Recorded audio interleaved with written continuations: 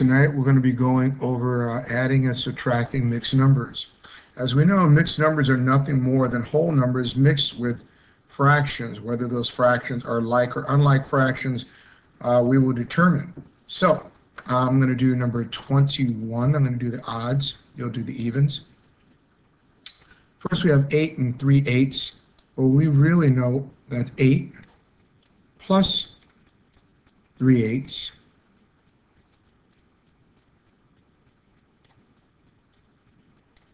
plus 10 and 1/3. Or should I say 10 plus 1/3. Now adding these, so right off the bat we know that 8 plus 10 is going to be 18. So let's just put that, started that for our answer, 18. Now we have to figure out 3/8 and 1/3. Well, to figure that out, we have to go ahead and determine what is the lowest common denominator. I can tell right now that it's going to be 24. So basically we're going to be multiplying 3/8 to 3/3.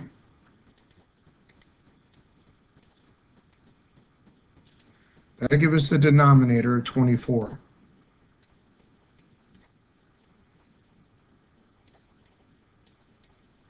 But whatever I multiply to the bottom, I have to multiply to the top. So 3 times 3 is 9. Now let's go ahead and try this one. We got 1/3, and to make the denominator 24, we'll have to multiply 3 times 8. If I multiply the bottom by 8, I have to be willing to multiply the top by 8. And 1 times 8 is 8. For those that still find this confusing, remember, we're only allowed to multiply numbers by 1, because any number multiplied by 1 is itself. The form of 3/3 and 8/8 are forms of 1. Why? Because every fraction is really a division problem. So what I have is 3 divided by 3, which equals 1. 8 divided by 8, which equals 1. Now we have the two like fractions. 9/24 plus 8/24.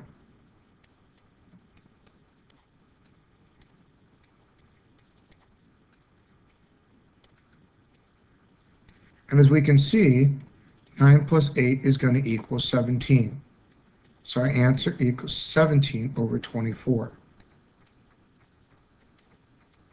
But remember, that was just the fractions that we did there. The whole number's up here. We have to bring this fraction up here with the whole number in order to get our final answer.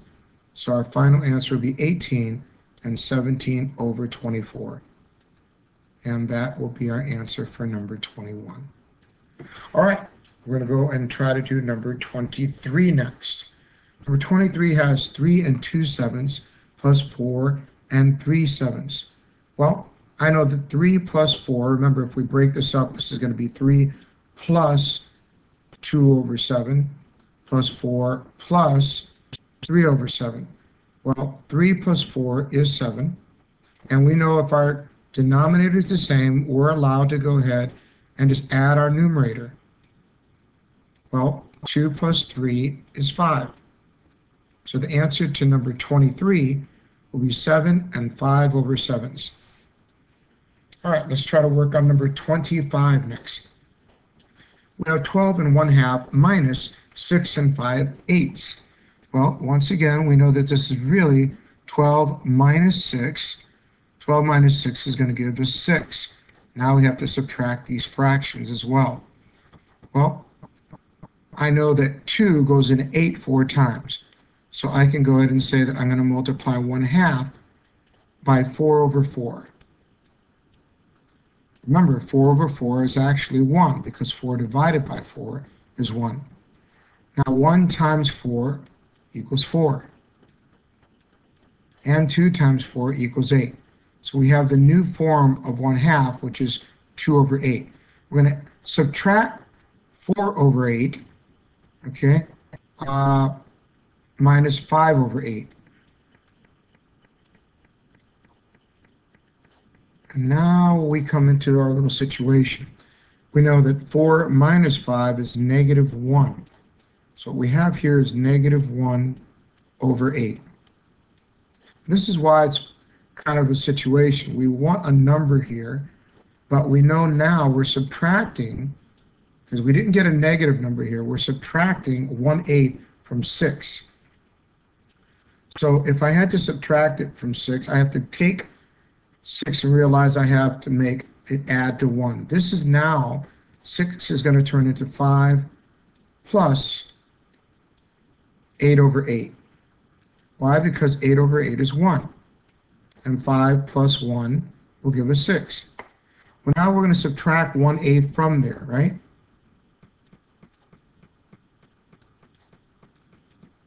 And if we do, we know that 8 over 8 minus 1 over 8 will give us 7 over 8. So our final answer is going to be 5 and 7/8. And that is our final answer. All right, let's go ahead and work on number 27. It says here, Emerald uses a total of 7 1/4 cup of flour to make 3 pastries, 3 of them. He used 2 1/4 cup of flour for the first and 2 1/3 cup for the second. How much flour did Emerald use for the third pastry?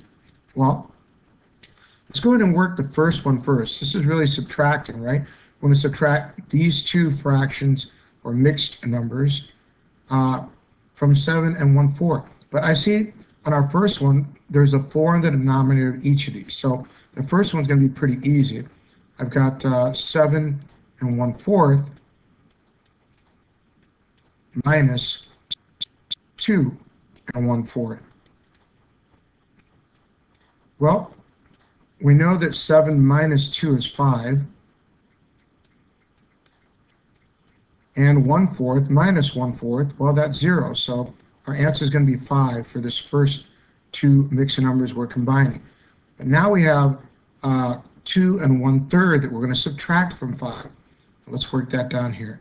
5 minus 2 1/3. Well, in order to know that, we're going to have to borrow one, a fraction from 5. 5 could be rewritten as 4 plus 3 over 3. Remember, 3 over 3 is 1. So I'm saying 4 plus 1 equals 5. Now we're going to subtract that from 2 1/3. I'm sorry, we're going to subtract 2 1/3 from 4 plus 3 over 3. Well, we know 4 minus 2 is going to equal 2.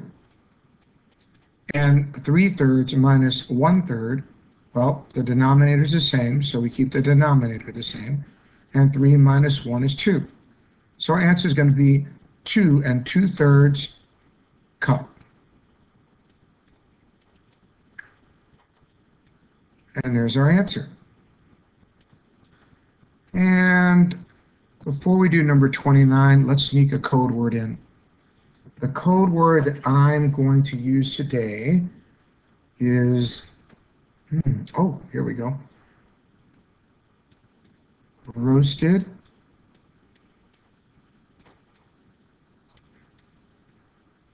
garlic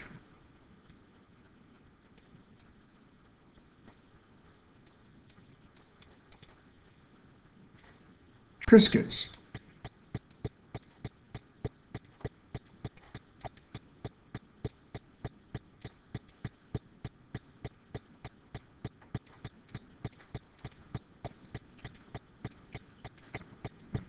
All right, so there's our code word for the day. And now I'm going to get rid of it, so anyone just trying to go through the video without actually watching the whole thing will never know what it was. And for the good little girls and boys, went ahead and watch the video, you'll know exactly where it was. All right, number 29. Find the perimeter of the figure. Write your answer in simplest form. The perimeter of the figure. First of all, the perimeter is the combined total of the outside. All right, so if we want to know the figure, the perimeter of this figure, we have to add all the outsides together. We've got 2 and 3/8 plus 2 and 3/8 plus 2 and 3/8. So let's try that. 2 and 3/8 plus 2 and 3/8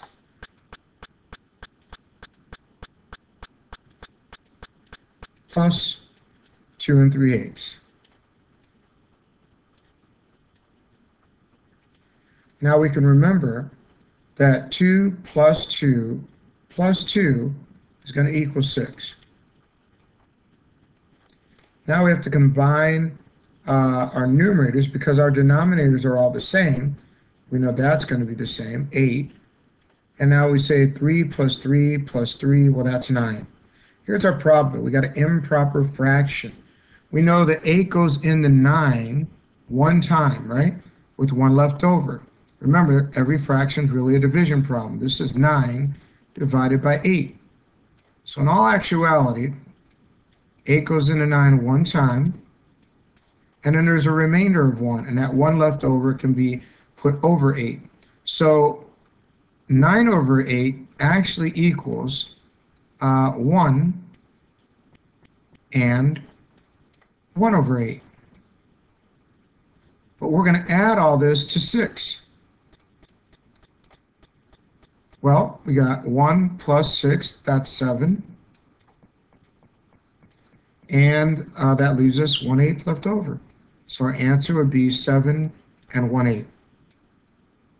All right, and I'm leaving all the evens for you, so my job is done. Hope you have a great night, and see you in class.